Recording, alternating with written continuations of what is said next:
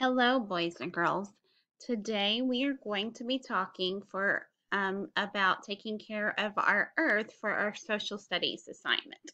So if you click over here where it says view instructions, it says that we're going to read about how we can have respect for the earth on page 1, and then we're going to click on page 2 and we're going to type in the answers on the blank, where we're going to use the marker to bubble in our answers and then turn in our work.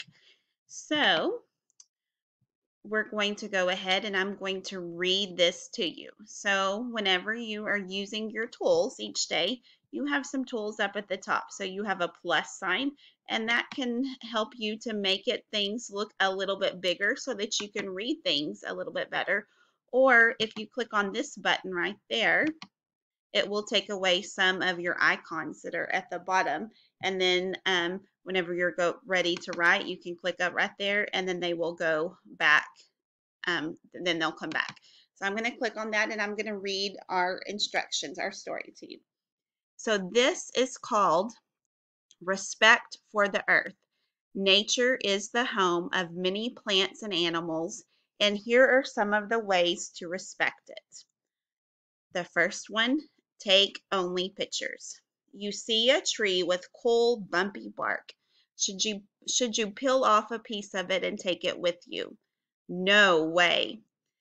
If you look at a tree from a long time, you will notice that it took it a long time to grow that bark. Everything that you see in the woods belongs there. If you see something cool, take a picture of it.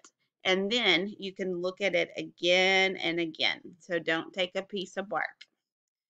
Leave only footprints. So you're done eating a granola bar. Should you throw the wrapper on the ground? That's not a good idea. An animal could eat the wrapper and it could get sick. If you bring something into the woods, bring it back out with you. You should leave only your footprints behind. The next one, let the animals be. You spot some raccoons in a tree. They look so soft. Should you pet them? Nope. Wild animals are not pets. You can scare them and they can hurt you. So don't share your snacks with them either. They could get sick. Animals can find their own food. And the next one says follow the trail. So you're walking on a trail through the woods. It would be fun to explore off of the trail. So should you go? No, the trail is the safest path through the woods. Being respectful of nature helps to keep it beautiful, and it helps to keep you safe too. So I'm going to go back over here, and then I can click over here and it will show me the next page on page 2. So on page 2, we're going to answer our questions based upon what we just read, some of the stuff. So we have been talking about reduce, reuse, and recycle.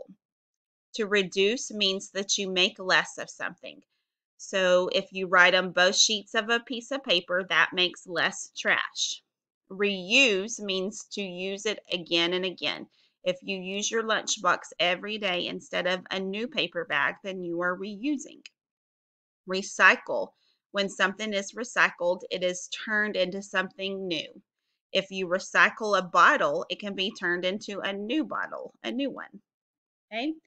So now you're going to answer those questions. You're going to click on one of the tools to help you bubble in the correct answer. Reduce means to make blank of something. So you're going to look up here and find your answer. You can use a lunchbox every day. You are doing what? Look up here and find your answer. Making less trash by writing on it on both sides, just one side, or just on the top. What would that be? Which one? So you're going to do that. And then the last step, after you have finished bubbling in your answer, I want you to click on the microphone over here and discuss this. Okay, at the very bottom, it says you finished your bottle of water, but you don't see a recycling bin. What should you do? So I want you to use your microphone and tell me what you would do, and tell me why it is important to take care of our environment, why it's important to reduce, reuse, and recycle, and why all of the things that we learned about on the first page, why it's important to show respect for our earth. Okay, thank you. I hope you guys have a great day. Miss you.